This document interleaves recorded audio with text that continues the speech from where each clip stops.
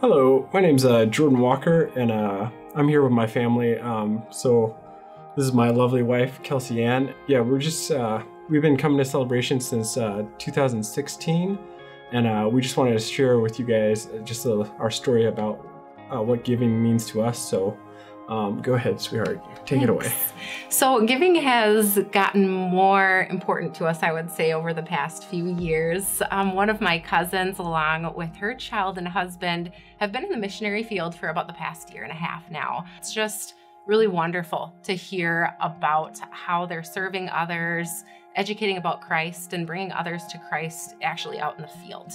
Even though we ourselves aren't doing any field work or aren't, missionaries directly on site, we feel encouraged just giving on our end because we know hopefully it's making that final impact in just leading others to get closer to Christ, getting them that education that maybe they might not have had beforehand, which is just so important to us.